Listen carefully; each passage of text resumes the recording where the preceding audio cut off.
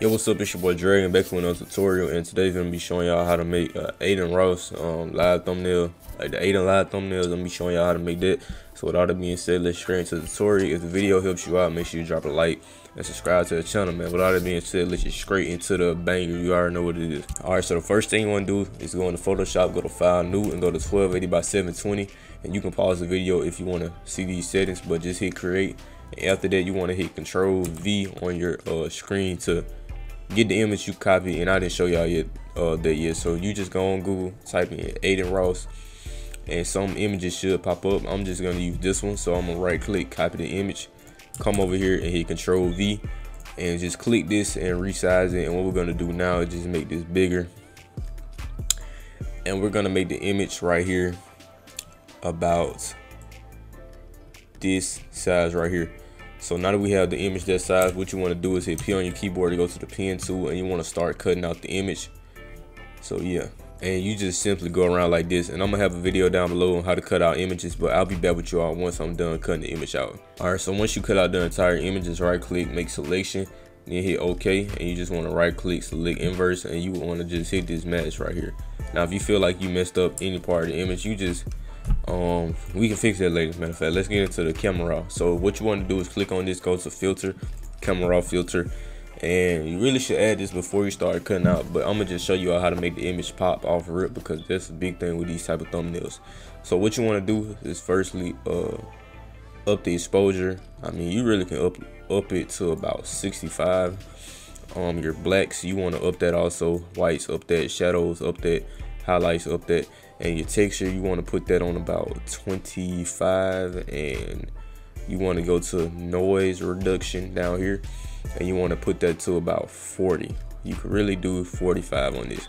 Then once you get done, you just want to hit OK, and you will see the image pop. It will pop so much to where you go down here and add brightness and contrast, and you really don't have to add any of that. So we'll just leave that image how it is. So now what we want to do is get this image right here, and we want to hit Control J about 2 times, because this is going to come in handy. And what we want to do is we want to create 2 new layers. We want to hold Control, then hold Control again to get the layers and put them like this, so we have 2 layers like this. So now we want to cut out the upper body, like the neck up right here, and I'm gonna do that, and I'll be back with y'all. And now I'll show you what I mean when I'm done cutting it out, because you might not understand what I mean. Create a mask after you get done cutting that out. It should look like this right here. And now what we should, and that's a good thing that we have a mask, so we can fix it. So now what we want to do is cut out this little hand right here, and you have to be very precise when cutting this out. So when you cut out this hand, make sure you take your time and try to get as much as the hand you can inside. So just take your time and cut this out, and I'll be back with y'all when I get done. So once you get done cutting out your hand, it should look something like this, and this is better than last time I cut out my hand. But now that you've done this, you see everything will come together. And now what we want to focus on is change the color of the shirt. And to do that, we'll just go down here, go to hue and saturation, and create a clipping mask. And this is a big thing for the Adin live thumbnails. And like every thumbnail, he has a different color shirt. So just do that, create a clipping mask, then go right here and colorize it. And we will change this to the color purple, and up the saturation. The more you up the saturation, the more the color will pop. So just up the saturation a good amount.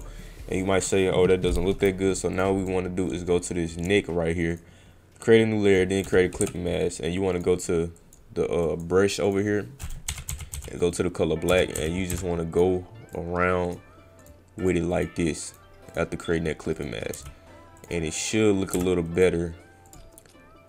The neck should look a little better right there. So you can add it, take it off, and you can see the difference. But yeah, these are my brush settings right here. Hardness on 0, and that's pretty much how you do that right there. So next thing we want to do is group these right here. We just want to hold shift and then go all the way to the bottom to get those. Double click on the group, and we want to add an inner shadow to this, and we want to put some distance on it, and then we want to add some size, and then we want to just up the opacity, and you should come out with an effect that looks like that. So after this, what you want to do is go to this layer right here with the mask. You want to hit Control J on it once more, and you want to right click this right here and delete the layer mask, so you have the background. And now with the background, what you want to do is go to blur, and to make it better, you can right click, convert to smart object, Then go to blur, Gaussian blur, and you can set it to about let's say we do 4. Let's just do 4. Okay, so now that you set the 4, we will go up here and we will go to vibrance and saturation, and we will add some vibrance and some saturation to the image, right? And after that, we'll go to brightness and contrast, and we will also add some contrast to make it look better too. So now that we've done this, what you want to do is go behind here, or behind the image, and you want to take this out of the group, the Gaussian blur thing. You want to take that out of the group, and you want to create a new layer, and hit B on your keyboard to go to the brush and change the color picker to white, and you just want to tap behind the image with this right here, and you want to do it real subtle. You don't want to do it way too hard. So something like this should be okay. So after that, we want to set this to linear dodge, up the opacity, then hit Control J, and then go to overlay and set the overlay up the opacity on that. And after this, what we want to do is create a new layer above the Adin Ross image. We want to do the same thing, but make the brush smaller and go beside him with the brush like this right here. Go to screen, and then you can lower or up the opacity to make it look better. It's just up to you. So after this, we want to create another layer, then create a clipping mask onto the group, and we want to click around the group with the white color to make it look like that light is actually hitting Adin Ross. So once you do that, it should look a little better, kind of something like this right here, and you can take it off and put it on to see how it looks. And you can also try linear dodge to get a better effect out of it. And after that, you want to hit Control S to save your work, and we will move on with the thumbnail. Alright, so after this, what I would do is open up this pack, and I'll be back with y'all once I open it. Alright, so this is the pack right here, you feel me? The best IRL GFX pack you can find. And yeah, I made it, go check that out. But once we get in here, we want to look for some confetti. So we will use confetti number 1, hit Control C on it, and come over to the thumbnail and hit Control V and put it behind the glow we just added, right? And you want to keep it at this size right here. So after this, what you want to do, well, actually you can make it a little smaller, probably about this size right here. And after this, what you want to do is right click, convert to a smart object, and you want to go to filter, blur, and firstly you want to do Gaussian blur and keep it like this. And after this, you can go to filter, blur, and motion blur also if you think that will look better. But I'm just gonna do Gaussian blur on this right here, and we can keep that down there and hit Control S to say your work. Now that we're done with that, what we want to do is go to brightness and contrast down here, create a clipping mask onto this group, and you want to up the brightness on it. Along with that, you want to come down here and you want to create a clipping mask to the background, and you want to up the brightness on that also, but don't make it too bright. And then you want to do this on the confetti also. And after this, I'll see what else we can make this to make this thumbnail pop, and we're basically almost finished. Alright, so next thing we'll get is this emoji out of my pack. So you just want to hit Control C on it, then come over here and hit Control V. And after this, what you want to end up doing is putting it below the little dots right here, and you want to set the emoji right here. And what you want to do after this is just right click, copy this layer style, right click and paste the layer style, just like the inner shadow layer style. And what you can also do is double click it and go to drop shadow, add like a little drop shadow to the image, up your size a little bit, and have the emoji right here. What you can do is just go to the horizontal type tool really quickly and type 1M and use the font that you prefer. If you need this font, look in the description below. But you can just type this, double click it, go to stroke, and set the color to black, and put the size on, let's see, we would do about 8 on the sides, and we put this above the glow and sit about right here, and then set the emoji about right there. And then after you do that, that's pretty much how you make the thumbnail. Now I will show you all how to make it pop. So you just want to hold shift on that top layer, and then click on the bottom layer, and then hit Control J on that, then hit Control E, then hit M on your keyboard to go to the rectangular mark U tool, and you want to drag this across the whole image and hit Control J, then right click, convert to smart object, and you just want to simply go to filter and camera raw filter once again, and I will show y'all what we're gonna add. Now what we do when we get in here, I will go to this preset number 57. This is what I use for all my thumbnails, but instead of me not showing it, I will show it to y'all.